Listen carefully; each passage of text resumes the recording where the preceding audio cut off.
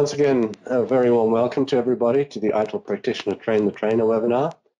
Today we'll be looking, as the title already says, at ITIL Practitioner and help you get ready to be able to deliver the ITIL Practitioner course. Okay, so if we look at who's going to be on the call today presenting, first of all, you're listening to me at the moment. My name is Frank Prombach, for those who don't know me yet. I'm the Global Manager for Quint Solutions. And in a minute or two, I'll be introducing Claudine Koers, a consultant lead trainer who will take you through the content of the material. Just for those who don't know us yet, because regularly we have new people joining us on these sessions, a quick introduction of Quint.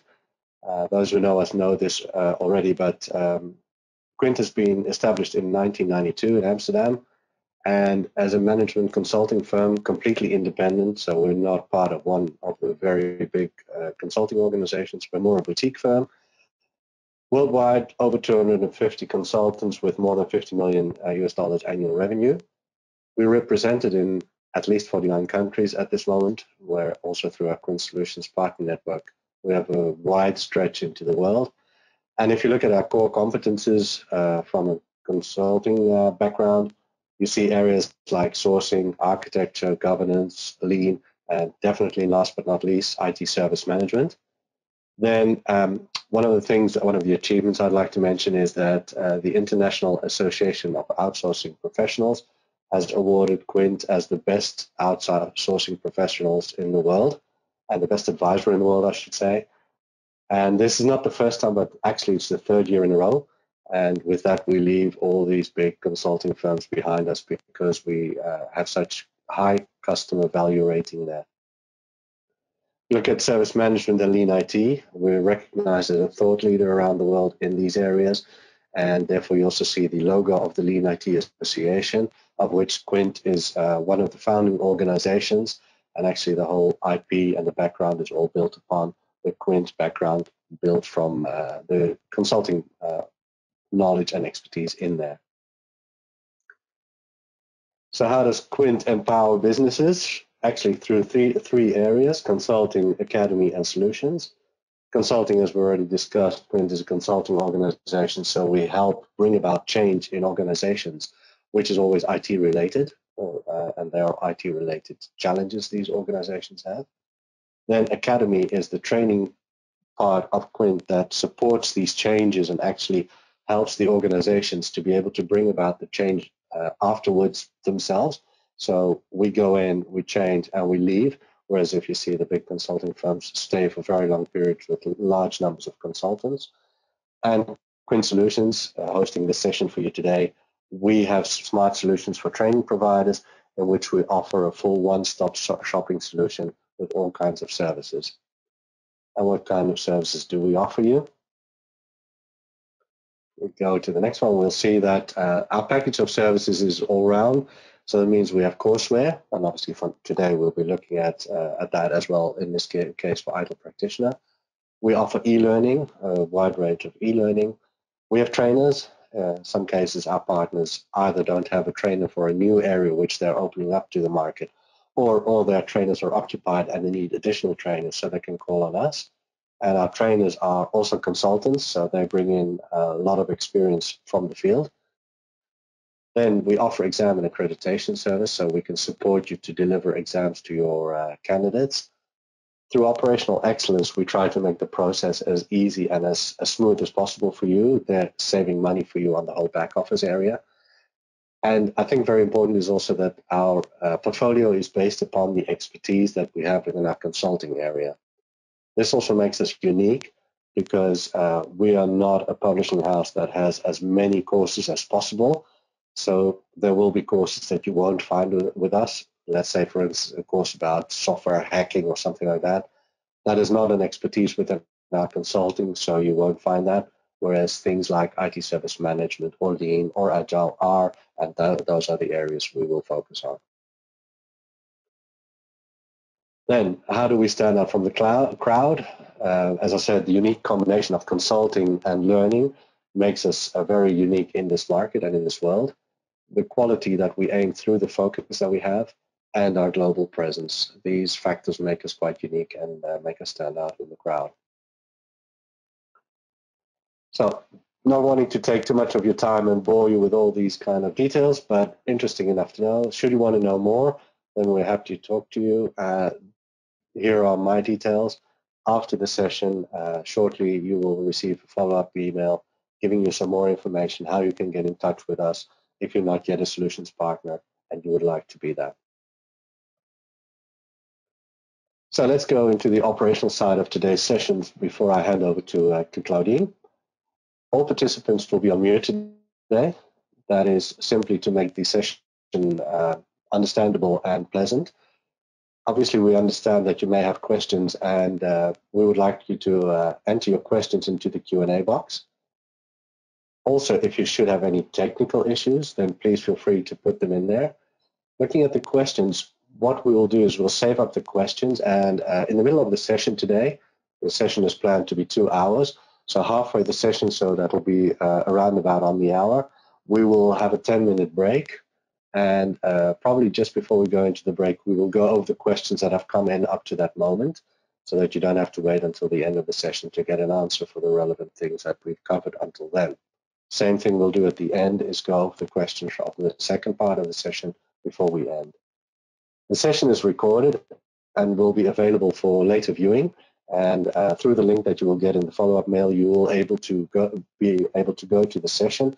And you will also find other sessions from previous webinars that we've hosted that you can also go in and listen to if you would find them interesting for you. Okay, now we go over to the content. Claudine is the person who's going to take you through the whole training. Claudine is a consultant and lead trainer with a whole lot of experience in IT and IT service management. Claudine is a consultant with Quint, but also has had her own training organization and is a trainer too. And Claudine is also responsible for a big part of the content of what you'll be seeing today and is one of the developers of the material that you'll be looking at today. And her areas of expertise, as you can see, are IT service management, governance, risk management, and agile. So all very relevant to what we'll be looking into today. So thank you for now. I'll be back later on. And for now, I'd like to hand over to Claudine.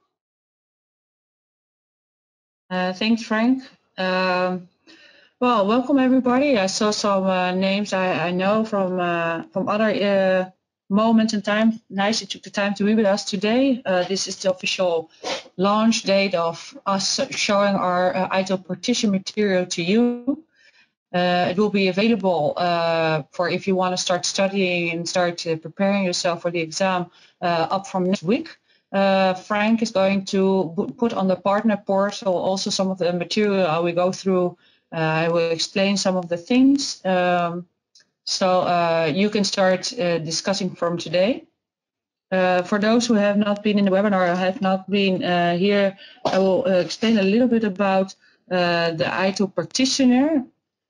Some of the questions I had, there was, okay, Claudine, but this ITIL Practitioner, is that not something similar like we had in version 2? No, it's not the same as we had in version 2. Actually, in version 2, we had practitioners going into detail about a certain subject, so like incident management or change management or service desk. But this practitioner doesn't go into detail of the ITIL books, the 5 life cycles, but it actually make us adapt and adopt the ITIL framework in your organization. So the students who were doing this course, and we're coming back to that of who was the potential students, would like to implement the ITIL framework and haven't not been able to do that or want themselves prepared to do it and to implement to make it work. So how do you deal with difficult managers, difficult co-workers who don't want to change, or how do you communicate? What kind of message do you use? So the reason behind ITIL Practitioner. The objectives of the agenda of this trainer, a little bit about the Axelos books and the key facts of the course, the syllabus of Axelos, which this gives us an idea about what is the requirements of the exam, what do the Axelos ask for their exam, then a little bit about the exam and the case study of the exam, the requirements for the trainer, our course approach, and the modules. So I will go one by one of the modules. It says 8 modules. In fact, there are 10, but the first is intro, and the last one is the exam preparation. So that's why I put 8 there. So let's go. This is the official guidance publication. I thought it was not yet available, but one of the previous webinar attendees said that they already ordered it, so that's great. So you can actually already order it. Please do so for yourself, for your study, and for the future case of your students. It can be ordered from TSO. The official guidance publication, this book contains also a toolkit. That means there are 4 major chapters in the book. We will go into that later. And at the end of the book, there will be some templates. And these templates will, for example, give you an idea of how do you do a sponsor diagram or stakeholder analysis or a benefit realization mapping, or how do you do a format of a KPIs, etc. So there is some kind of templates in the book, and all these templates will be handled in our course material. The students will work with that templates. They will have to fill it in and use it. And that's one of the main things also in this course, that 20% will be only lectures. So from the 10 modules I told you, only 3.5 will be lecturing. And that would be like not so many slides and not so many time on the lecture. There will be more working and doing exercises and assignments. So that's the nice thing of this course. It's a 2-day course. But we recommend, and I'll come to that later, that you will do the exam within the 10 days following up of the course. Of course, you as a trainer and in your training company, you are able to decide by yourself, but you will find that it's difficult for the students, and it's a tight schedule to put in an exam in these 2 days as well. We went to London, and in London we work with Axelos, with other ATOs, to make sure that everything that we have seen in the material and all the comments and the review comments are put in the material. And one of the questions also was, okay, but can I offer it in 5 days, this training? Because you can do that. You can say, okay, I do 3 days foundation and then 2 days practitioner. But there are some advantages and disadvantages of that.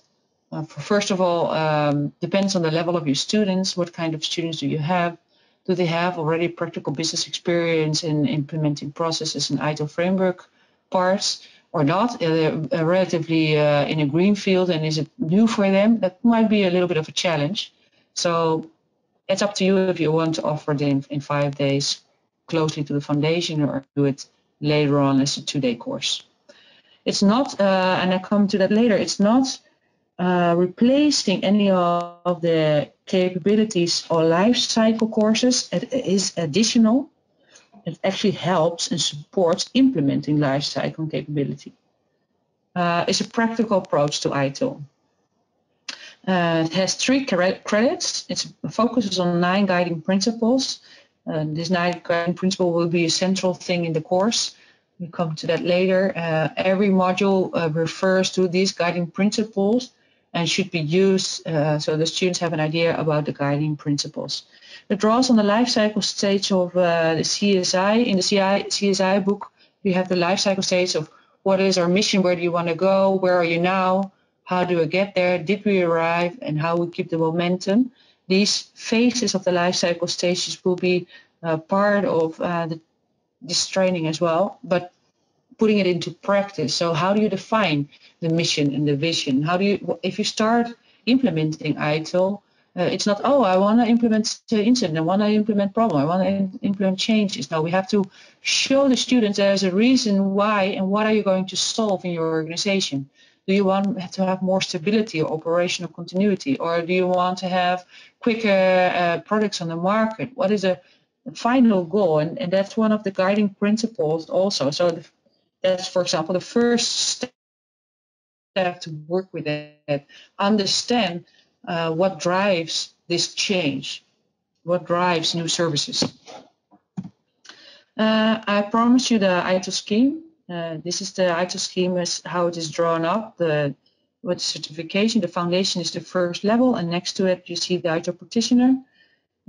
Is it a prerequisite for the intermediate life cycle or the capabilities? No, it's not. You can do it parallel. You can decide not to do it. You can decide to do it part of your ITIL expert. So you can do something, for example, life cycle capabilities, some courses there, complemented with the practitioner before you go to the milk. It's up to every student to decide to do that. How does Axelos promote it? They see it like this. So you see here the 5 life cycles in the purple circle. Foundation is the first step. So you have an idea about the concepts and the description and everything about ITIL. And then you have the capability lifecycle modules, and practitioner is putting it into practice, the adapt and adopt of ITIL. So that's why it's a next step after ITIL Foundation and parallel for the capability and lifecycle modules. This is how it fits in. About the ITIL Practitioner. It gives practical guidance and skills. I didn't talk about skills yet. The practical guidance I told you about, but the skills is what skills do you need if you want to adapt and adopt ITIL in your organization? You will need to understand the context. You will need to understand the importance of organizing this change in organization. So how do you handle resistance if there are any? How do you do it with communication? And this actually asks different skills of some people to be able to apply them. And this course actually is developed so that the students work on this skill. So they have to do presentations, they have to do plans, they have to do an assessment. You even have to do an elevator pitch. So explain in 2 minutes why you want to do it and what is your driver to the change. Drawing on the CSI approach, as I mentioned you, we will follow the 9 guiding principles. It's a sound beginning of developing the key skills, as I told you, and we will learn how it works with other practices like DevOps, Lean, Agile, etc. It will not be part of the course to actually understand what is DevOps and Lean and Agile and how it works together, but we know that a lot of practitioners, a lot of people implementing ITIL, they come up with this. No? They in their real life, they see that, okay, development is done in some agile teams, and we are doing value stream analysis, and we have the teams working more together, closely together, DevOps and operation and in DevOps teams. So how does it work? So you will have to put some time also with the students to put it into perspective and understand each other. What does it cover? The CSI approach. It covers 3 crucial areas: the continuous service improvement, the organizational change management, measurement metrics, and communication. These are also 4 chapters in the book, the TSO book. And besides the introduction where they talk about what is a service and the guiding principles, these are the other 4 chapters in the book, and the last chapter is the toolkit with all the templates, collection of worksheets and assessments, etc. So, the importance of adapt and adopt, I explained to you, the focus on continuous service improvement, knowing where to start. And one of the key points I put in the training as well is creating a journey plan. And that is why we decided to do the training based on a real case, or invented case, of course, but a case where this company has a journey. So they have a new service, they have a service that's interrupted, they have a modification of a current service they want to improve. So it's actually based on a case study which the people have to work together with. That's the journey plan Axelos wants the students to take through. In their exam, they have also a case study. It's Cruise on Cars. I will come back on that later. We will also use that in our courseware. So they have several cases to learn to create this journey plan. Okay, the exam, I saw that for some of you are already very experienced trainers, so they know everything about Bloom's level. So this is nothing new to you. The ITIL Practitioner exam will be assessed using Bloom level 2 and to 4. And it's a little bit different than foundation, which is at Bloom level 1, 2, and sometimes 3, but doesn't go already to 4. So just for the people who don't know what's the Bloom level, if you see Bloom level 2, then you will see words like describe or explain, relatively questions that could be answered. Understanding, if you have an understanding of the concept and the processes, it's not complex to answer this question. Of course, if you have studied and understand that. Bloom level 3 is really applying in a given situation. You can use a procedure, so you have to define or work out or do a comparison. That's Bloom level 3. And Bloom level 4 will be analyze or assess or use or determine. And it's, you have to break in the material into parts and determine how parts relate to one another. So maybe you have that could be one of the questions in the exam. You have six KPIs, and then they will ask you, okay, which is the best KPI set? So they will say 1, 2, 4, and 5, 1, 2, 3, and 4, 1, 2, 5, and 6. You know, these kind of questions in the Excellence exams.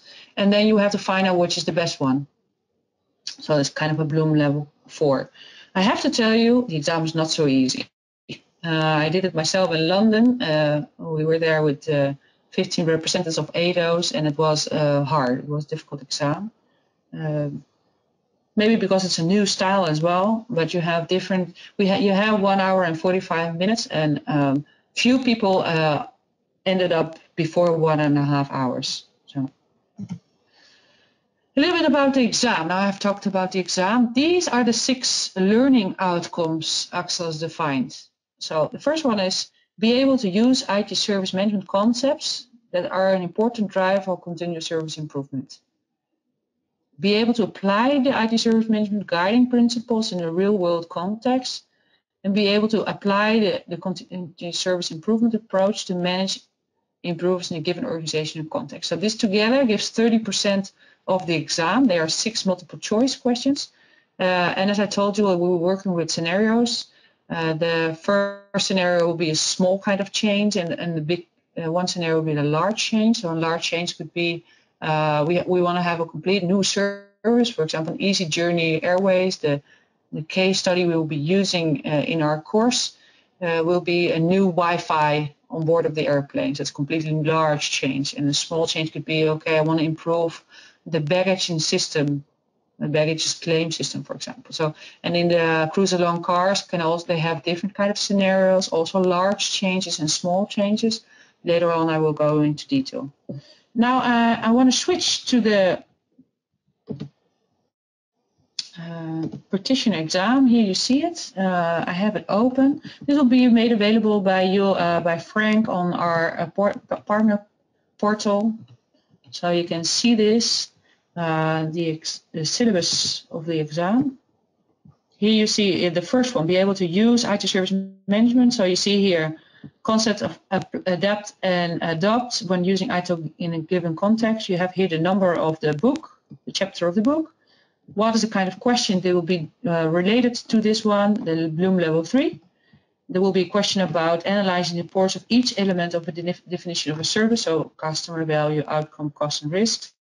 Looks like a foundation question. When you will see the exam, the question is a little bit difficult, more difficult than that. It's a Bloom level 4 actually. Then here you see the guiding principles. There will be always a question about the guiding principles. It focuses on value, experience, start where you are, holistical. These given guiding principles will have a question in the exam. Go a little more down. Together with this third one, separating these 3, we'll have 6 multiple choice questions. So this goes at purpose and main output of steps of the CSI approach. Use the CSI approach tools and techniques. So you have here you have the first one, the orientation worksheet of benefit realization review template of CSI register. These are templates in the toolkit. The students in our course material will have to fill this in for the Easy Journey Airways case. So they will have to work with that. Last one in 3 is apply the CSI approach to a given context, including a holistic view of the guiding principles and how these 3 critical competencies contribute to an improvement. So communication metrics, OCM. You see this is a holistic view of the whole training. So it doesn't only go for a little part of the courseware material or the content of the book. It goes all concepts together in one question. That makes it more difficult to answer these kind of questions. Later on, I will show you 2 or 3 exam questions so you have an idea before starting studying to know it. We will have mock exams available for you as well on the partner portal so you can prepare yourself for the final exam. Here we see 4. I will not go into detail all of them. Too less time to do that. But it will be made available for you. But just to have an idea, this is the first part that goes into the chapter of metrics and measurements. So KPIs, CSFs. You here see the balance between 4 categories. We go into detail later in the modules. You will see that Axel's in the book defines 4 categories of measuring KPIs. Defining current state in a given context. Well, this together gives you 8 questions and will be 20% of the exam weight. Then we go to the communication part chapter. There you see also 5 subjects or assessment criteria which will be used. So explain what's communication principles, what is good communication. Here a little bit about tools and techniques, as I told you about the toolkit at the end of the book. So you have here the workshop and meeting action plan and meeting notes. I'm not sure if I mentioned to you and if you already knew, but the exam is an open book exam. Yes, that's a relief. That's what I thought. Still difficult because you're going back and forth in the whole book. Sometimes you don't know where is the information, where can I find it. You cannot make any notes in your book. Books have to be completely clean and virgin. So yeah, Frank will explain to you later on, but if you want to do the training, you have some alternatives. Either you make sure your students don't write in the books, or you take your own books, and when the students have to do the exam, you take away all the books from them and you give them a new version they take back to you for the next training. So what I did in London is they gave us a book to work with. And once we have to do an exam, we have to put everything down, and they give us a new book to do the exam. So they're very, very strict on that. But it's an open book. So then the 6th, the last one, it goes to the organizational change management. Here is also 6 multiple choice questions. Explain the role and impact of organizational change management, sense of urgency, stakeholders, sponsors. Then you see here again some of the toolkits. You see every point 3 is about the toolkits. Here you see also chapter 7. So chapter 7 is about the toolkit actually. Sponsor diagram, stakeholder analysis, mapping, and RACI charts. And that gives us 40 multiple choice questions, and you have to answer that in 1 hour and 45 minutes. So this is a little bit about the exam syllabus. Why do I show you? Because it's important to know about the exam and the syllabus and the things they have to know. You can use it with your students if they say, okay, I have to study for this, how do I study? You can say, okay, take the syllabus, exam syllabus, and try to understand what's written in the syllabus. If you have an answer, if you can find it, if you know how to use it, and if you do, you have a summary of your exam. Our course material is more or less related to this order of the syllabus, but what we do, if you see here 3, the CSI approach to manage improvement in given context, that will be our central spine to say so during the 2-day course. So every step of the CSI will be the journey that the students are taking. So the first step will be, what is the mission? Second step is, where do we want to go? Third, where are we now? So these steps will be the assignments and the exercises in the course using, and then we go the rest of the material. So that's how it's organized in the course, but I will come to later on that. But it's important to tell you because that's the relation between the syllabus and our course material. Well, a little resume of what I was telling you about. Recommend to take the exam within 10 days. You have the time now to do the exam, I think starting in the end of this month, probably in February more. No, so sorry, in February to the exam with Axelos. It will be free of charges for you if you do it before the end of April. Okay, it's open book. 65 pass rates. One of the questions was if you have to have an elevated pass rate as an instructor. No, it's not necessary. 75 is sufficient to teach this train. The scenario exam, cruise along cars. This has to do with self-driving cars, cars that don't need a driver to be there. So it has to be with a software company. It has to be with a car company, university, and of course, Department of Transportation, a government company. And all these are together working at cars that drive without a driver or self-driving cars. It's a 2 pages case study that will be available to the students before. So during the course, the students will have this scenario. You can work with them. You can prepare them for that. So the half of the second day of the course is especially for working with them through this scenario, make them understand and live the scenario so they will be able to answer questions in the exam. Then something about the trainer requirements. You have to have a minimum of 3-year practical experience in IT service management. And you say, okay, why is that? Because 80% of this course will be practical. You have to guide the students through. You have to be able to help them giving answers to the questions, facilitate the process, and it's less lecturing. So because there's less lecturing, it's important that you can have some examples of the real life you can share with your students so they learn from your experience and also that you know what they're going through when they're doing the exercises. So how to guide them through or facilitate them through. It's necessary, of course, to have the practitioner certificate. You have to demonstrate the ability to manage, run, and deliver the training course. Of course, experience of delivering classroom-based training. Registered under a specific ATO, like Quint. Hold a certificate for a minimum of 12 credits in the ITIL examination program. That can be that's at least the 5 of foundation and practitioner together, and then 7 additional credits from the life cycle capability or MALC. And you have to have the ITIL continuous service improvement certification, so life cycle CSI.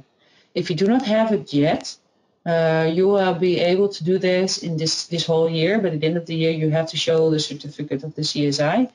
It's necessary prerequisite to teach. How does our course look like? We have an instructor package, which includes an instructor guide, an ebook, presentation pack, and we have also e-learning from Axelos, the self-study e-learning of the book that will prepare you as a trainer to self-study the book. They have speaking points with the slides in the instructor guide. Every module has an instructor guide. There will be information, tips, and tricks to the instructor, to guide them through the assignments. And we have a participant handbook. The participant handbook has a glossary in terms, answers to exercises, a mock exam within the syllabus. So here you have an example of instructor guidance on an assignment. So you see here the assignment. Here you have to do a current state assessment plan. And in the gray part you find instructor notes that says how does it look like, how do you help the students in their assignment. Something about how to deliver this course. I will only do this one slide about the well, 2 slides actually to deliver the course. Prepare yourself by using the ITIL Practitioner Readiness online modules, which will be available on the partner portal. Prepare by doing the exercise of the course first by yourself. Go through the supporting videos for the facilitator role. Go to the assignments, read them, prepare them. Make sure that you live once the exercises so you have an idea about what the students go through. Here it says supporting videos. Also, of course, the videos of the course itself. I come later on that to the videos of the Easy Journey Airlines, because we will have live, videos to show to the students, so they have an introduction of the vision and mission of the company, and they work through the videos. You will have to act as a facilitator. Guide the students' active learning via both individual and group exercises. You have to ask open questions. Try to avoid giving them the answer. Try to, like it says here, do not spoon feed them, do not give the answers to them, because then they will not learn and it will be more difficult for them to do the exam in the end. You want them to be prepared to be practitioners of ITIL service management, so you have to guide and support them. Very important thing in this, while the content in the official guidance publication described the separate topics, you need to understand the holistic content during the whole course. So that's why we come back to the guiding principles. It goes back to what we call the central spine of the course, the CSI module. So that helps to have the holistic view. I showed you just in the exam syllabus of Axelos that they also do questions that relate 3 topics in one question. So that's why it's important to do that. Get familiar with the toolkit that's in the official guidance publication and know how it works. Fill them in, complete them, etc. The assignments in the course. Every assignment is different. Some of the assignments that we will see here is, for example, the elevator pitch, the plans, the presentation, reports, the use of templates of the toolbox of the Axelos guidance. Some they have to fill in by themselves, some they have to present. Some of them might not have ever presented, so it will be difficult for them. Make sure you rotate the roles in the training, that not always the same students is speaking. Make sure if you think the balance of the groups is not okay, mix it up and make other groups. So you're actually really a coach and a facilitator in this learning experience. Depends on the level of the group and the direction and creativity of the instructor and the assumption made. So whatever valid. So every time you do an assignment, different things come up. So what we decided to do is there is a rubric. It gives you here at the right side, you see it, weak solution, good solution, best solution. So if they have to do a SWOT analysis, you can guide them, say, okay, if you only list one point in each box, that's a weak solution. If you have 1 or 2 and 2 or 3, then it gives also a little bit of guidance to the final output, gives you diagnostic information and feedback. It supports learners by seeing, okay, how did I do and how can I do better? And you as an instructor need to help them to see the right answers in this. Okay. Facts about practitioner candidates. Yes, one of the things they say also, like I told you, what do we do with students who have no practical business experience? They just did the foundation level, they're maybe a service desk analyst, have not implemented any of the ITIL things, and now they go to the practitioner and you have no clue. How do you go with that? That might happen. Maybe you have students that already have the expert level and are very experienced implementers of the ITIL framework. Yes, that could be the case. You might want to know when you're going to schedule these trainings, how to mix these students together. If you want to have a mixture of different levels, or you say, no, I take the all very business experienced in one group, it's up to you, but be aware of that. Because the minimal requisite of this training is the foundation certificate. So you might come up with a very mixed group of students.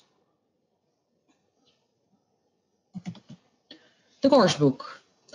The course book has 3 parts: the reference and supporting reading, assignments, the study materials, so the study guide, reference guide, case description, templates, and the additional part which has the glossary, the syllabus of Excelos, and a feedback form. So basically looks like the other trainings you're familiar with us. It's built up like this. I will go through the book so you have an idea about the book, how it looks like. We used infographics, so that's very nice. It's something new we're doing. So we have some infographics about CSI approach, about the guiding principles, the OCM communication and measurement metrics. So it means about the 5 principal topics of this course. You have an infographic or a mind map that helps you through. That helps a lot for the students, so they can look it up and even take these 5 mind maps and study it later while taking a coffee. So this is another way of presenting material to the students. It's in the book as well. This is how the agenda looks like. It's a 2-day course. We have, depending on, of course, what time you start, the first module is about the introduction of the course. The second about the journey. So we'll explain about our case study. You will meet the CEO in a video. We explain the challenges and the mission and what is it, what they want to reach in the company. So the journey. Then after the coffee break, there's organizational change management, and that's the first official lecture.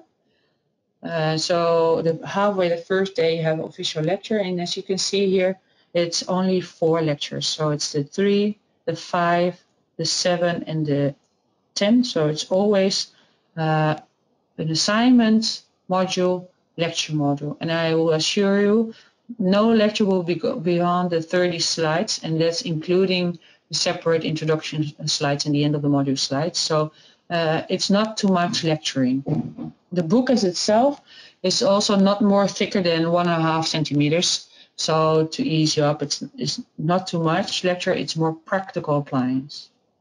So communication will be treated at the 5th module, then the roadmap, metrics and measurements, check, control, and redirect, stay tuned, how to keep the momentum, finishing up with the guiding principles and the exam preparation guide. You can do 2 things. Either you can do the exam at the end of the 2nd day, or what you can do is save some question after every of the modules, do 1 or 2 exam questions. I've seen instructors doing different ways.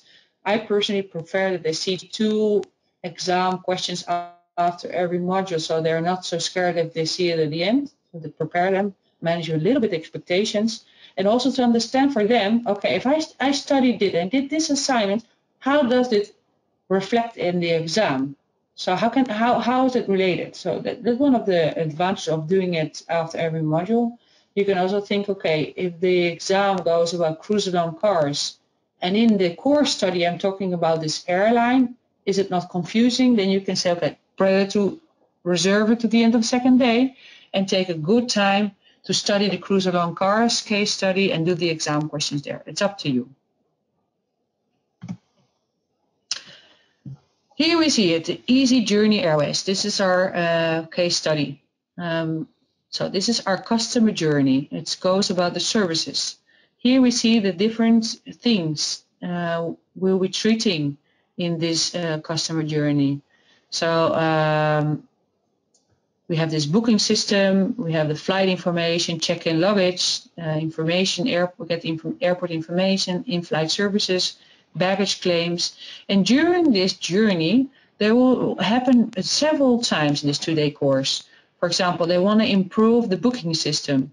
They have problems with the baggage claim. And they will have a new service, in-flight services. We'll go into that later in this trainer, so you have an idea about what kind of assignments the students will go through. These are the people. Meet the people at Easy Journey Airways. First, we have the Chief Executive Officer. This is Jonas Masters. He will explain to you what's his vision where he wants to bring Easy Journey Airways, what are his challenges, what is his vision and mission for the future.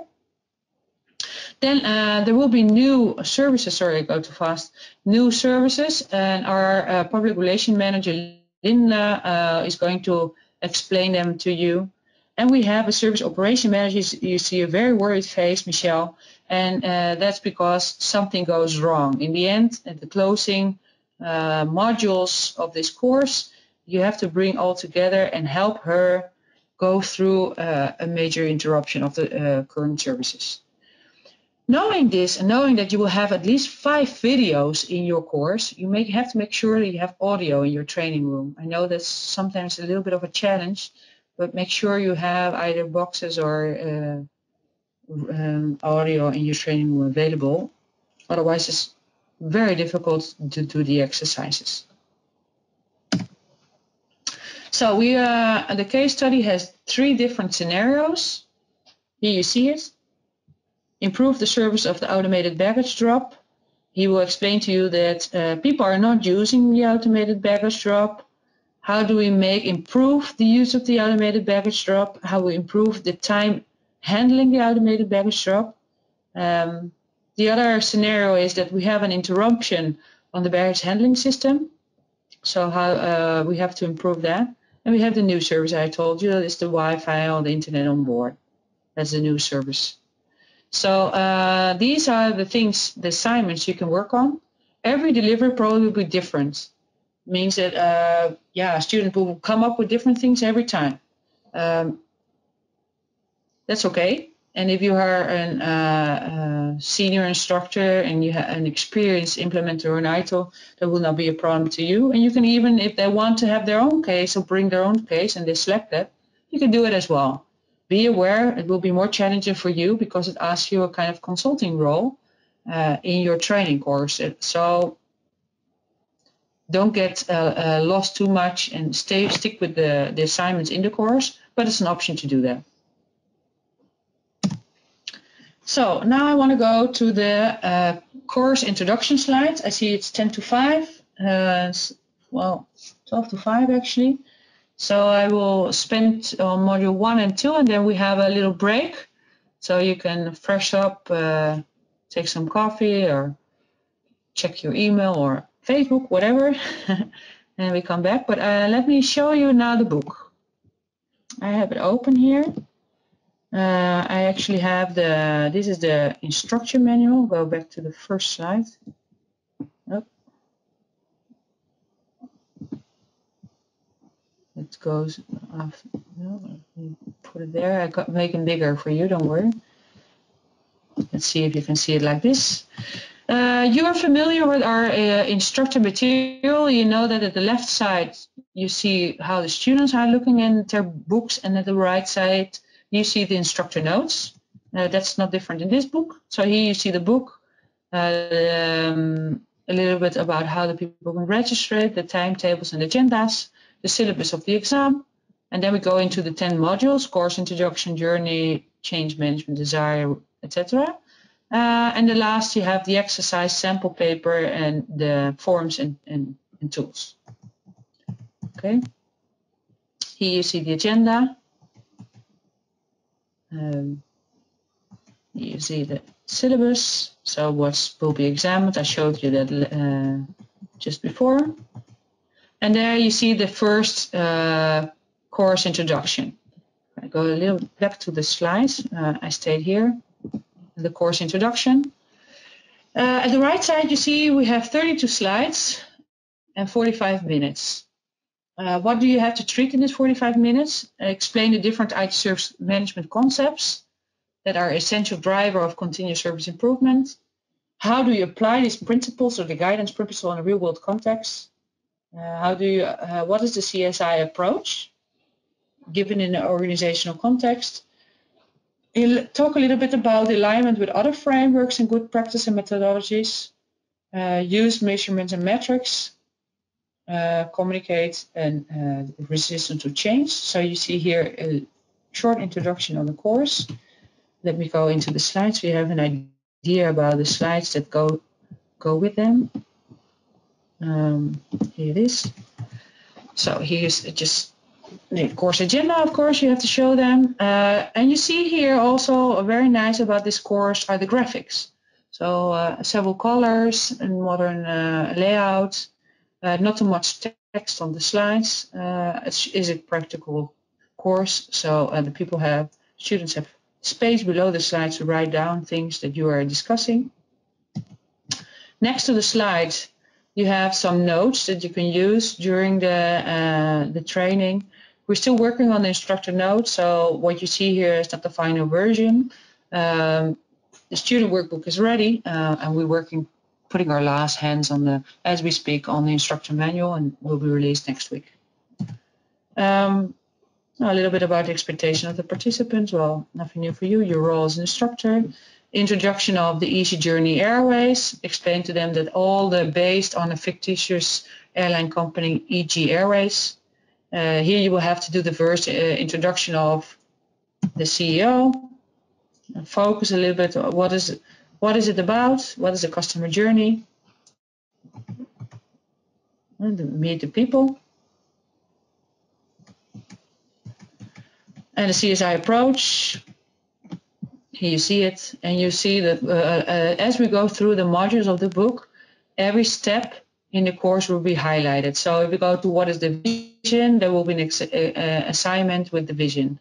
Where we now has to do with the baseline assessment, there is an exercise related to that. So at least 1, 2, 3, 4, 5, 6 exercises related to the CSI approach as a central spine in this course. The business questions about what is the vision, where are we now, what is a CSI register, and here you see the first infographic. So of course it's very small here, so later on will be enlarged, so you can read it actually. You can deliver it separately to your students if you want to. It's up to you. But this is the explanation of this is the use of the infographics. Here you have it, bigger of course, so you can read it. Well, you cannot read it on my screen, I know, but it will be there. The course structure.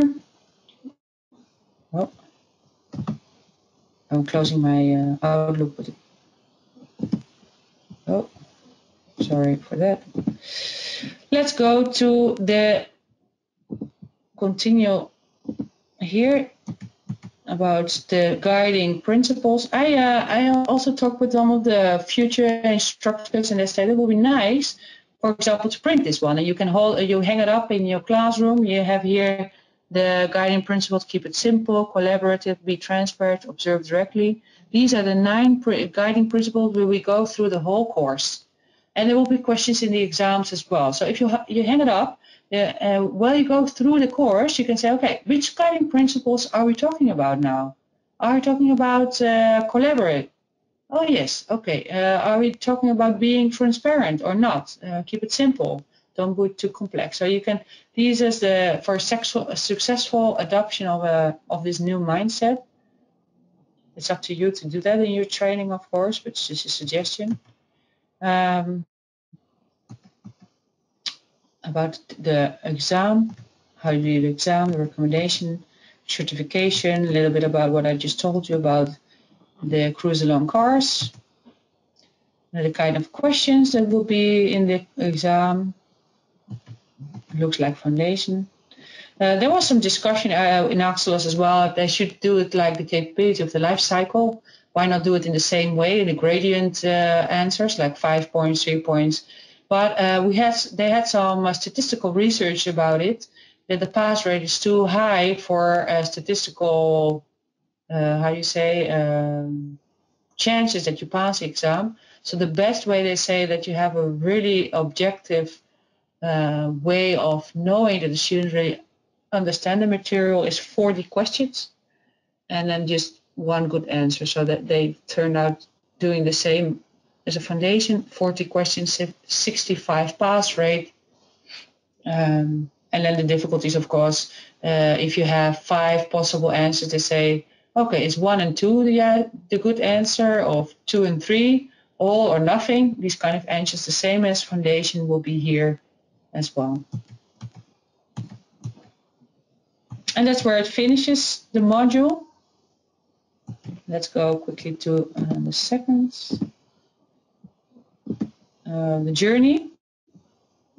Here you see it's an exercise, 1 hour, 45 minutes, only 12 slides. What is the vision? And we will work to EGA Airways, adapt and adopt when using ITIL guidance. We have to recall the definition of a service. And we start with the first step, where are you now? And focusing on value and collaborate. And describe a structure of a CSI register. So we work here with a toolkit, start working to fill in and complete a toolkit. And we were at the second step, where are we now? And evaluate the current situation. So just go quickly to this instruction manual before we go to the break. Here you see the module 2, the movie of the CEO. It has you will get the videos included in the material, some speaking points for you, some speaking points of Jonas Masters. After the video, you as a CIO will take you through the challenges provided, and you will guide them through. The current challenges, as I told you about, it is referred to the EJ Airways case study, and you will get some assignment in your role as a CEO to work and to introduce these initiatives. The CSI approach, what is the vision, where are we now? These will be the steps handled in these exercises, a little bit explanation of what is that. In the book there is a complete description of the CSI module, the TSO material guidance book, but you will have to explain it to the students here. And then they have to work with it, and here you see the assignment. So create a current state assessment plan. So that's what they have to do.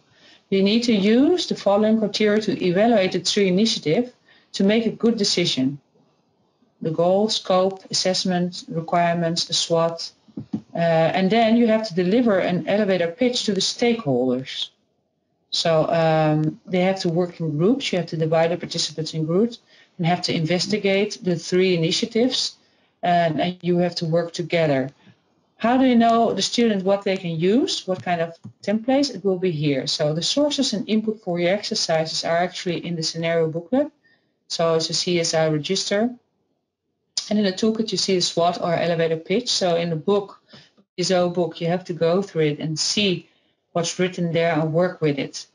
So our philosophy is that students learn more by doing, more by graphicals and more by videos than us explaining and teaching and talking.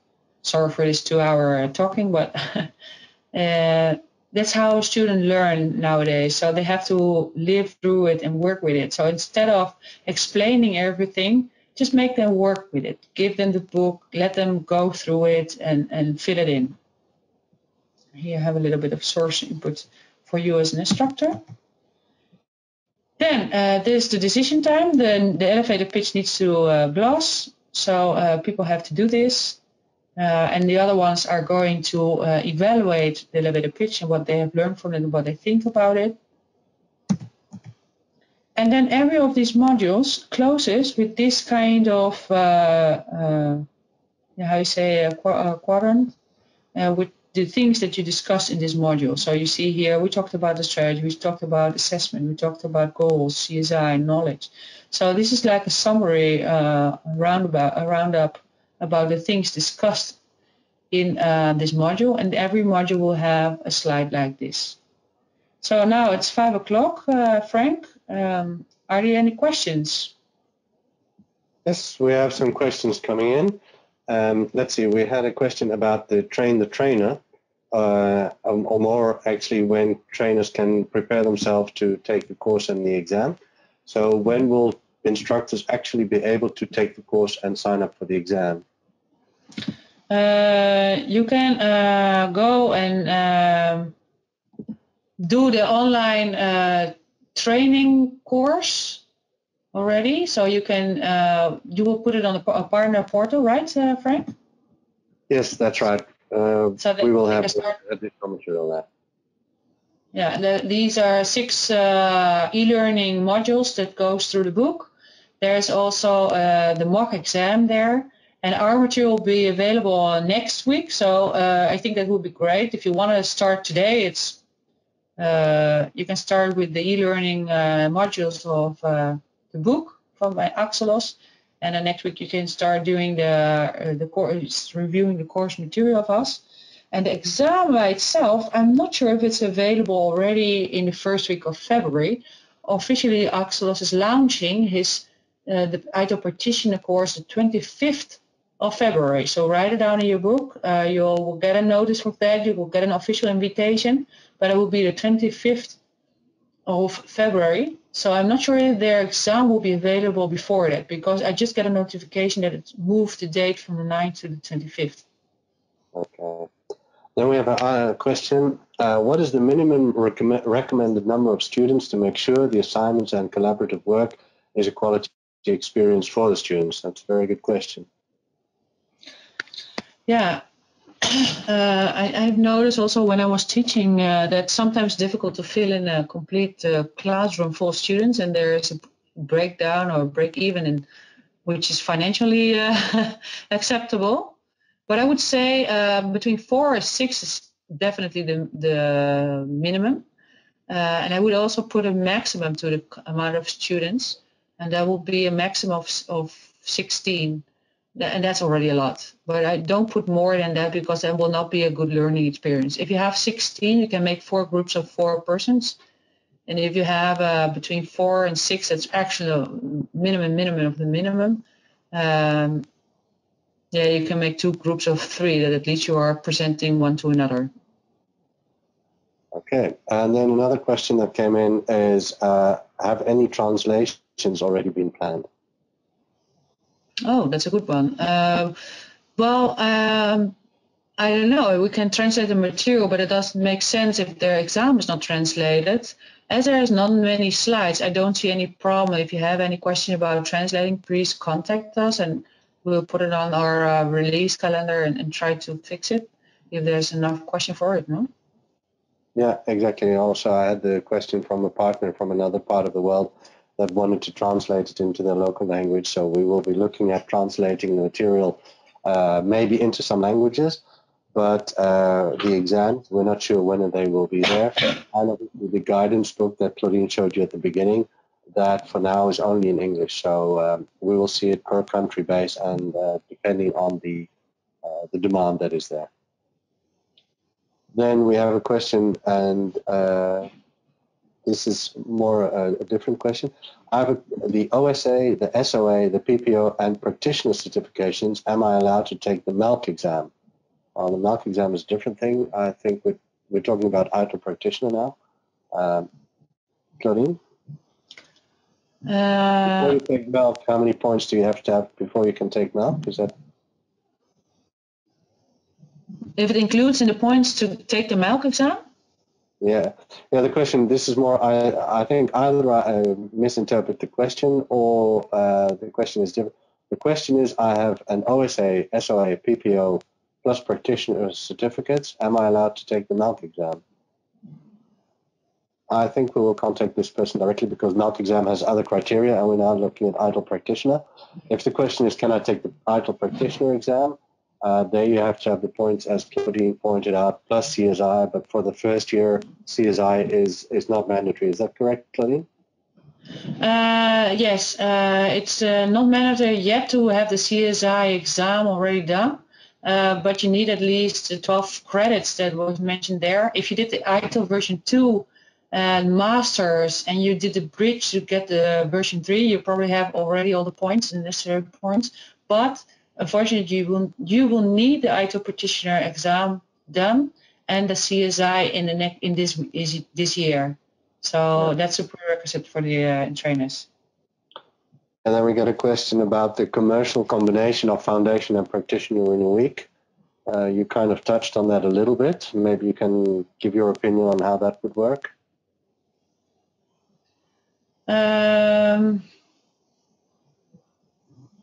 Sorry, I didn't hear it. The combination of foundation and practitioner in 1 week, do you think that that's a good idea? Yeah, we discussed it a lot with Axelos as well, because we think it's kind of heavy training for, especially for students who have not done anything about this yet. And foundation is the first part, and they do directly after the practitioner. But if you have people with a lot of business experience and have done a lot, but have not done any courses yet, it could be possible, but be aware it could be heavy as well. I know there's a commercial advantage of selling them together, but I think you have to separately discuss this with every client if it is a desired situation. You're free to do it. There's no limitation. You can do it. Yeah, and it is smart to take the exam outside of the course time, isn't it? Yes, definitely. Yeah. Otherwise, it would take up too much time in this course. So it's better to do the exam within the next 10 days.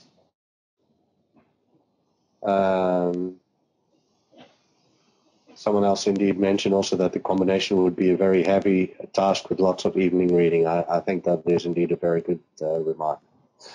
Okay, looking at the time, let's take a 10-minute break and then come back. Let's see, it's 7 past the hour, and let's come back at 17 minutes past the hour, and then resume. So everybody has 10 minutes to indeed check Facebook, go to the bathroom, get a drink, and then resume in 10 minutes. Okay. Yeah. Are you ready to continue? I think we still have everybody on board, looking at the list of attendees. There was just one last question that came in as we were finishing off. Maybe we can use that as we start again. When will the official material that you mentioned so far be available? Our course material will be available next week. And the e-learning material of studying the TSO book is already available. It will be put on the partner website. Perfect, thanks.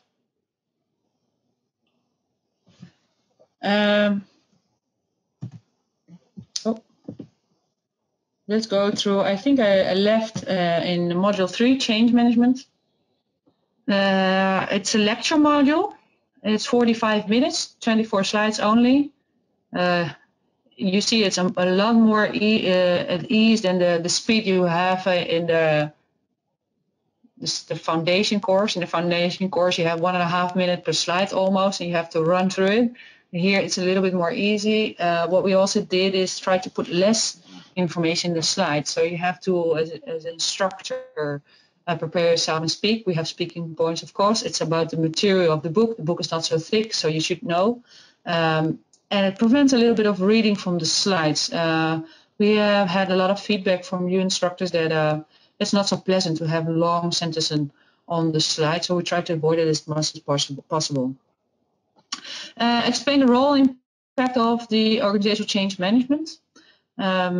Describe the purpose and the value of organizational change management. We'll see, go to the book, that a lot of these things, it's also important to the students to explain to them what is the difference between change management and organizational change management. Because here we see it in the 5th slide of the module. Sometimes people have a little bit of misunderstanding what is organizational change management. What does it mean? What do you understand with that? So you have to explain it has to do with people. It has to do with people adapting a new way of working, about people trying to understand and grasp the processes and organize them differently. How do you handle resistance and how do you involve people? That has to do with organizational change management. So it's different than the change management, of course, of the foundation. So here you see some of the things that you will discuss in the purpose and approaches of the organizational change management. So it's concerned with people side, a structured approach. It has to do with win the heart and mind of those involved. It reduces resistance, etc. So it has to do with that. What is essential for successful implementation? We have 5 essentials. You have to explain to them about these 5 essentials. You see here it comes back also about the guiding principles. Now you know it by heart, but all these symbols is one of the 9 guiding principles. So that's why I say it would be nice to hang it up in your classroom if you want to, or print a little card from it. The change curve, of course. You start with, okay, are we changing? What is the next step? Sometimes it comes the immobilization and denial and the resistance go. People get at anger and then they start bargaining and the depression until the final acceptance. So you have to explain this change curve. What does it do with people in new situations? You can use some examples for them. So of the real life situation they're in now. Moving from one city to another, changing schools, or these kind of things, so then for them to understand and translate or identify them with the material discussed here. You have to know that sometimes you have a group of students that are very technical, and when you start talking about more people some people get lost and they look at you like, what? And some people like it very a lot. So you have different kind of students, and make sure that you hook up everybody and try to explain for them. So sometimes we do some little exercises and we say, okay, stand up everybody, look each other in the eyes, go and stand up in pairs, change something about you, turn around, cannot see it, and turn back and see if you can observe the change and see what people do with that. How do people react if you have to change something about rolling a sleeve of your shirt or untying your tie or putting off a shoe or whatever, and you see if you do this 3 times and you say go back to sit on your normal in your chair. Everybody returns to the original situation. Belts get buckled up again, ties are not down, sleeves go down again, shoes got on. And you say, did I say that you could put on your shoes again or tie your knot? And they're like, oh, yes. So that's what happens with change of people and situation also. People try to get back to a comfortable situation. What is the comfortable situation? The situation they're in now. So these kind of things you have to discuss in this chapter. A little bit about the Gardner hype cycle, about how do you successfully implement organizational change. Well, there's this, as I say, the instructor notes are not complete yet. They're working on it, but we have notes next to the slides, give you explanation of it. And here you see the relation with the guiding principle below. So here talk about the stakeholder and sponsor management and this RACI metrics. So you're going to explain to them a RACI chart, and you have the guiding principle related to them. The stakeholder management, you see here stakeholder analysis. So where do you map the people in the organization? Are they critical stakeholders? Are they major stakeholders, significant or minor? And what do you do with them? So you have to explain this because later in the exercise they have to also apply this, fill it in for the easy journey areas. Sponsor management, fill it in. Communication, how do you handle communication? Sorry. About empowerment, resistance management, what is it and how do you manage it, and a little bit about reinforcement, feedback from people, what do you do with them, how do you act, and how's the continuous improvement and CSI related with the organizational change management. And then it's the end of the module. So the fourth module is about where do we want to be. Let me go back to my original slides. Is that prepared for you? This is the module of the exercise. Again, this module takes more than 1 hour. People have to start working together. It's only 14 slides, but the 14 slides are actually explaining the assignment. And it goes to the step in the CSI model, where do I want to be? Explains the definition, connection, difference amongst the concept of vision and measurement trails, describes the importance of derived measurements and metrics, a little bit about CSFs and smart targets.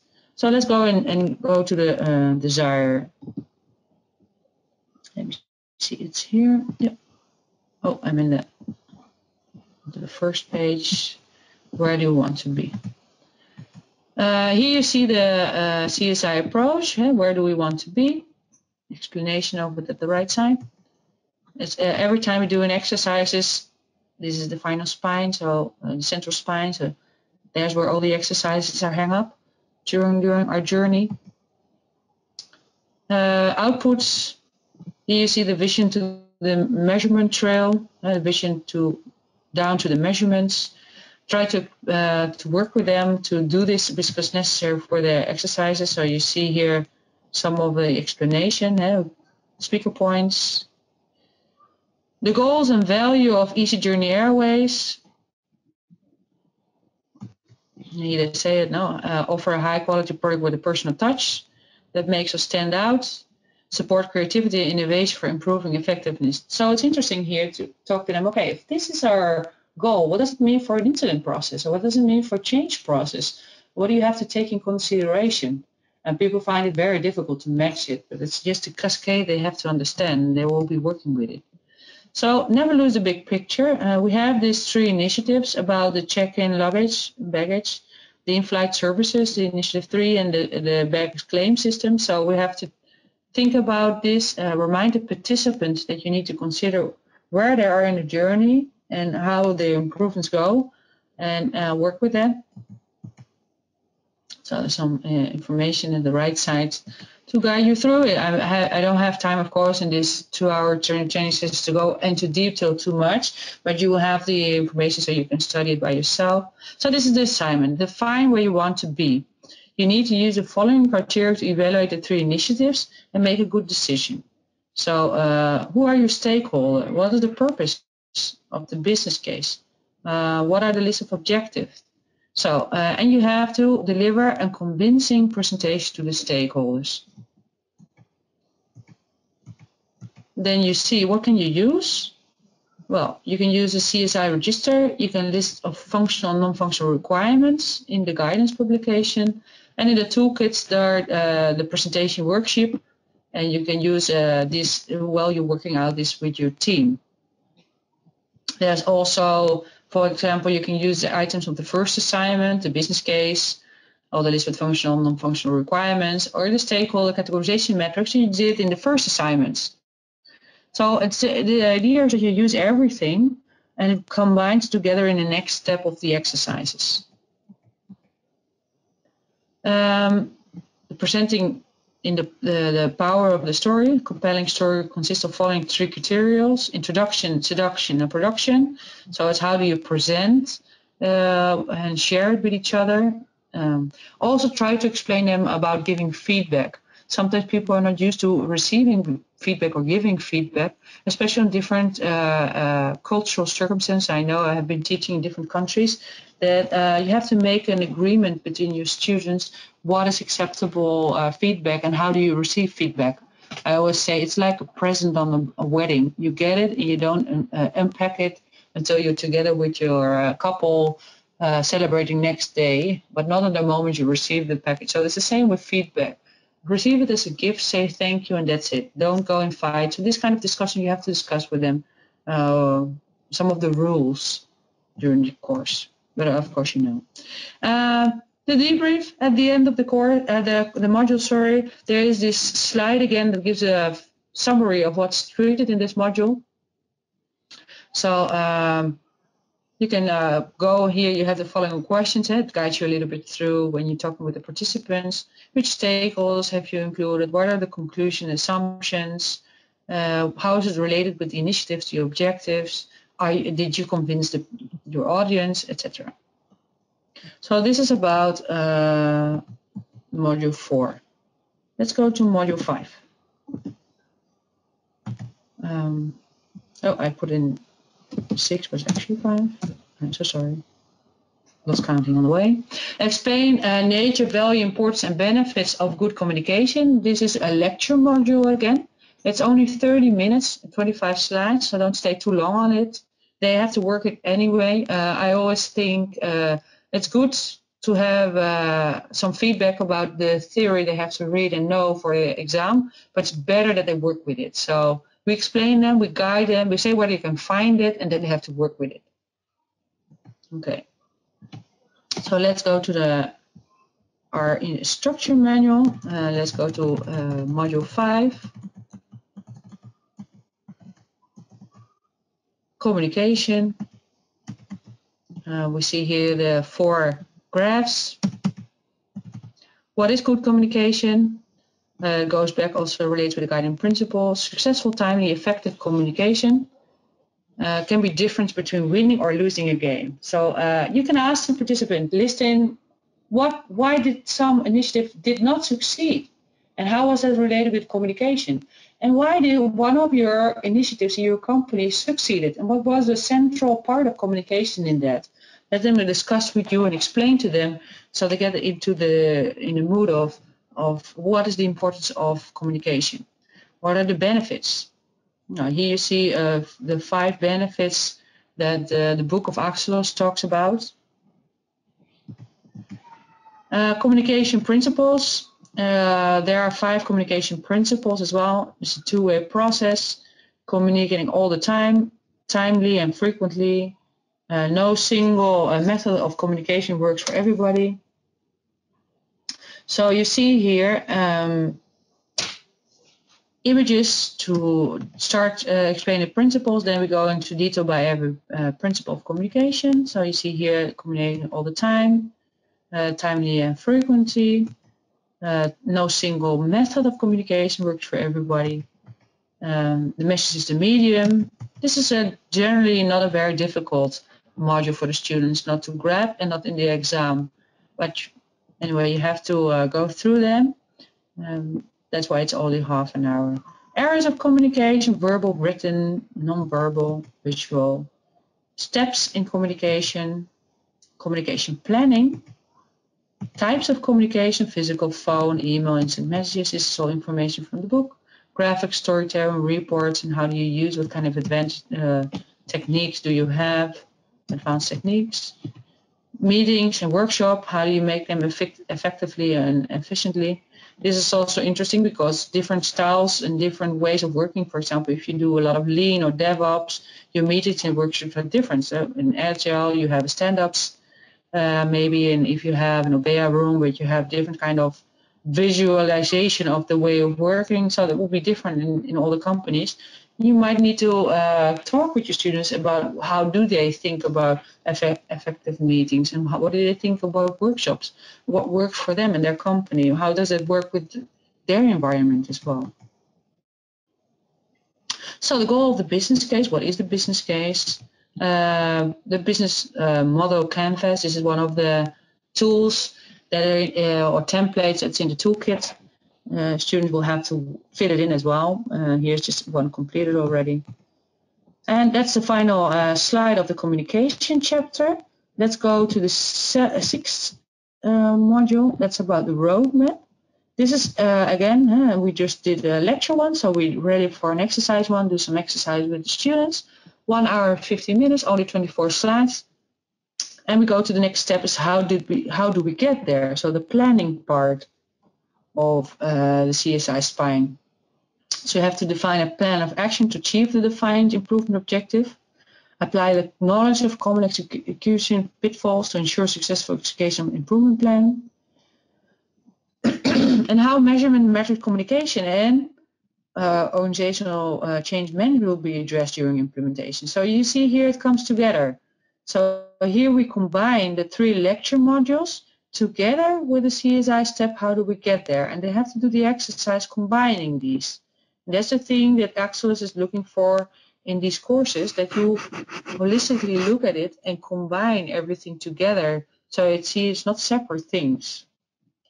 Let's go to the module and show you a little bit how the module is built up. You see the roadmap and you will see the CSI. How do we get there? As I told you, every exercise module starts with the CSI module. It explains a little bit about these steps. You see here one of the things, for example, 5 major aspects of service design. It's a refresher. This is something they should have known from the foundation, but we all know it's sometimes difficult because when we start doing the capability of lifecycle course, you have to refresh all foundation. Either they forgot it, or either it has been a long time that I saw it anyway, or they just out of context. You will need to refresh it a little bit. In this case, it's a little refresher for to be able to do the exercise. So here a refresher about the balanced scorecard. CSF and KPIs. This is also in the book, so you can here it says you can look it up in the book as well. Mixing the frameworks and methods. It's actually not a part of the exam, be aware. They will not ask you what is Lean or what's Agile, what's Cloud or anyone, but you know that your students are living in this world. They're living in the world that either their supplier is working Scrum teams, or either a part of their company is developing software, or either your customer is asking you some COVID controls. Anyway, there is a mixture of frameworks and methods in different companies available. You will have to share with your students how this works together. It's not a part of the exam question, but it's part of Adopt ITIL. Here we see Linda. She's the head of the PR, and she will tell us about that she's excited about the new service they're going to release, and you have to work with that. So it's a video in this module. You have to do a meeting. There are some consideration. You have to do some research, include relevant stakeholders, look at some required documentation. And the final thing about this assignment is that you have to have the meeting where you seek alignment and agreement about your findings. What information can you use, and sources and the inputs? You can use a skill matrix or a business case, and there are several templates available in the course book and in the TSO material: implementation plan, communication plan, balanced scorecards. How do you make the meeting minutes? So these templates are available, and you can use it here in your exercises. When is it a success? Here you see a little bit about getting into character. You are AG Airways. Explanation of the course. And this is the CEO again. He has a second message. And he wants to ask you for something which you have to help him with. So define the objectives, what needs to be achieved, and how do you stay in control when starting the journey. Ensure that the focus is on the right objective. So this is how do we stay, what's the roadmap, how do we achieve that? So we have to work with that. And there's meeting time. So we have to do the meeting. And at the end, we have to debrief. How did it go? What did you see? What worked? What didn't work? How do you convince or didn't convince? And we go to module 7. The 7th module is about metrics and measurements. This is not the last lecture module. There's one more, but this is the 3rd lecture module that goes about CSFs, metrics, cascades, and hierarchies. What is the state of an assessment plan, and reporting. So let's go to the book. What do we see in the book?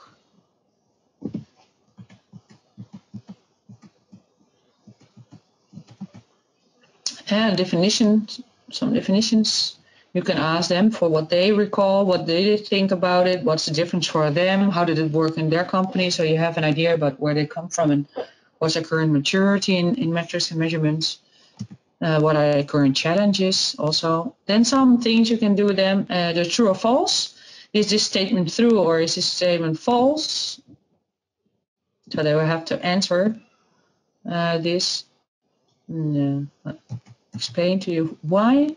Why do we not measure, work with them, understand? This is also a little bit about the foundation material, whether they direct, justify, intervene, explain to them, work with them. What is it, the CSF and the KPI? Explain to them what is SMART. Continuous improvement, why do you do this, what does it help, etc. Cascades and hierarchies. I already talked to you a little bit about this. So you have to show this and work with them. You see here again related guiding principles. The goal cascade. If you go from enterprise goals down to the enabling goals, how that is cascades and what kind of figures do you have here. Here it says, for example, if you know it, if you know a little bit about the goal cascade, it will help you to explain this. Of course, it's not part of this course, but some companies might have done this goal cascades from Koers, so you can help them understand how it relates to ITIL.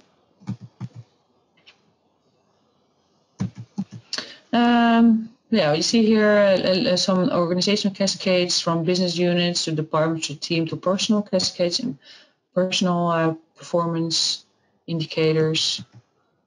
The different categories, yeah, this is one of the questions also in the exam, as I told you, about the different types of categories, if it's technically process and service, which was in the foundation course as well, but some extra information is about progress, compliance, effective efficiency, or leading and trailing, inside out. The next slide will explain that more in detail. You can ask them to write down an example of each of them below in their lines they have available here to make it interactive. This half an hour, explain to them, okay, what's the difference between a compliance indicator and effective or a progress indicator. Something about leading and trailing. One indicator shows you what you have done the last month and how you're going to reach the next month will be a trailing. So, okay, what do I do the next days and be able to still complete with my agreed service level, for example. So you have to explain this. Some indicators will be outside in or inside out. You have to put some examples here and explain to them. And how do you assess assessment components. And the final slide with the assessment outputs. Reporting, presenting results. How do you present them? Dashboards. How does the report looks like? And then you complete the module. Let's go to 8. Check, control, and redirect. This is an exercise module. It goes to the last step before keeping the momentum. Did we get there? So applies to relevant methods and techniques to assess efficiency of the improvements. The methods and techniques to communicate results to the stakeholders and design a report on communication outage. So this, you see the relationship again between the 3 major points and the central spine, the CSI module. Okay, quickly go to the part in the book here. You see it, the last one goes to explanation. We refresher of the DIKW module.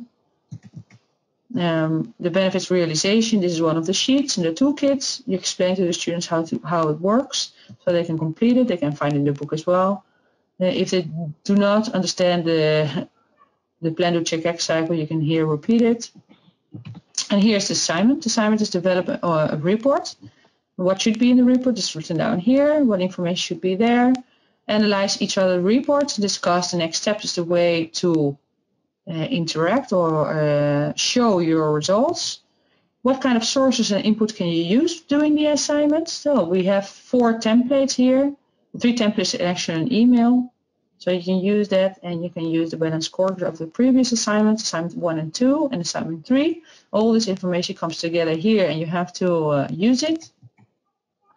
You have to analyze each other's reports, and then stop your work. There is a problem. Allow the participants to finish their assignment, and then you play this video. And the video has an incident. There is a baggage system down, and the internet on board does not work. So what if any of the changes are required? What happens? That you have to work with the students now to take the right decisions. You show the video here, and they have to do the assignment. They have the discussion time. Do not get caught up in resolving the incident, but focus on how do we communicate? How do we monitor? What are the reporting aspects of the incidents?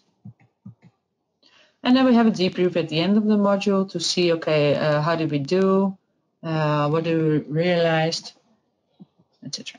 Okay, so let's go to the almost final module. That's module 9. This is an exercise, and this is the last step of the CSI module, as you expected already, I suppose. This is how do we keep the momentum going? So let's go and see what happens there.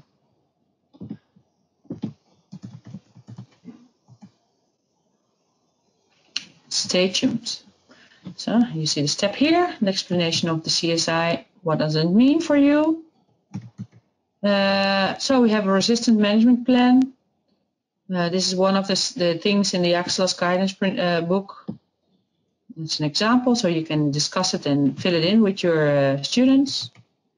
A little bit about the reinforced with balanced diversity. This is an extra source. You can find it here, and there's a link. You can look it up. It's not part of the exam, but it's extra information, so it's nice to have and work with it. So we have the assignment here. Prepare your answers. Consider the following question to prepare any answers. Which approach will you follow to make improvements for the new normal? Something changed, so there's a new normal. Do we take it from there in operations? What are different types of benefits that you recognize for different stakeholders? How will you keep, regain, and maintain trust and commitment? And what is the level and type of commitment you will need for this initiative? Are you competent from here and forward?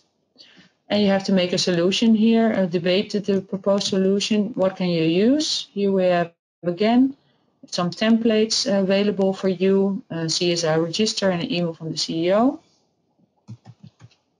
What does he say? So discuss what is his state of mind. What do you think about what's happening? And there's debate time. And the final one is again this colorful final slide of the module. And then we arrived at the last one. And the last one actually is a roundup, because probably you already discussed all of these guiding principles in your course. So, but you have a final wrap-up, module 10, the 9 guiding principles. So here you see the little tree with all the guiding principles, and you're going to discuss them more in detail here. Why is it at the end and not at the beginning? Because in the beginning you probably already also talk about the guiding principle, but during the way they might have forgotten it. So it's like a summary, a conclusion, and it helps the students do this at the end of the course. We did the same in London with the ATOs, and it really helps to finalize the last exercise doing this and hearing it from us. Let's see what is in this module. And the guiding principles, applying them. Here, okay, refreshing. Fill it in, complete it. Do you have them right? Then talk a little bit about the backgrounds and the purpose of the guiding principle for each of them. Then examples and applying them. And then we go to this exam scenario. We have driveview.com, the University of Beckstein, Global City IT, and the Department of Transportation of Cruise Along Cars. So go with your students, read the scenario, how the companies are related, what assumptions do you have with the current information, what questions do you have, analyze the situation very well with them. So they can be able to map all the different principles to this exam scenario. Here you see a little template so you can use with them. You can also discuss what are main characteristics of a company, what kind of challenges do you see. Of course, this information will be available before the exam, so that's very nice to prepare themselves for this case study. It was just like the previous master courses that you also had the cases up front. But in the exam itself, and I can show you some exam questions. Let me, I think it's more at the end. So you have an idea about an exam question. Here you see Cruise Along Cars, driveview.com. And then you have additional information available. So this, for example, additional information is enabled to answer questions 7 to 12. And this additional information is to answer 13 to 20. Do you have to read it? Yeah, you most certainly have to in order to answer a question. Or I can ask you the same if you do a capability or life cycle course. Do you need to read the additional information? Most of the time that you do. So let's go to one of the questions. For example, this one. DriveView gaps analysis and reveal the goals and strategy of the improvement support of the organization vision. Now you see 5 statements about the where do we want to be step, and then you have to give the answer. What's the right combination? What are the questions you should ask there? Okay. Now let me give another example of a question. This is about a stakeholder analysis, and then you have the DriveU.com researchers, the manager and the project manager and the crews along, and how is their interest? Is it low, high, medium, and what is their interest? So then you have to say, okay, what is the right combination? Which role has been entered correctly? So these kind of answers and questions you will have in your exam. I was thinking about showing you a little bit about I think it's before this one, about the templates. Yeah, you see it here. For example, here a little bit about the sponsor diagram. So these are the templates straight from the book. It's in your student workbook, also an instructor workbook, because students can go and write in it as they go along in the exercises. So they will have it also in their book, but as they cannot write in their book for the exam, they can write in this one.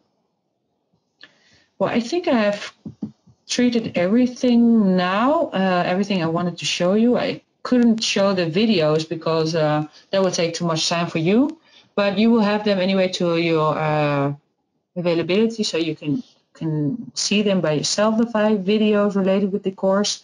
I think it's a very interesting course. I personally like it a lot because it's practical.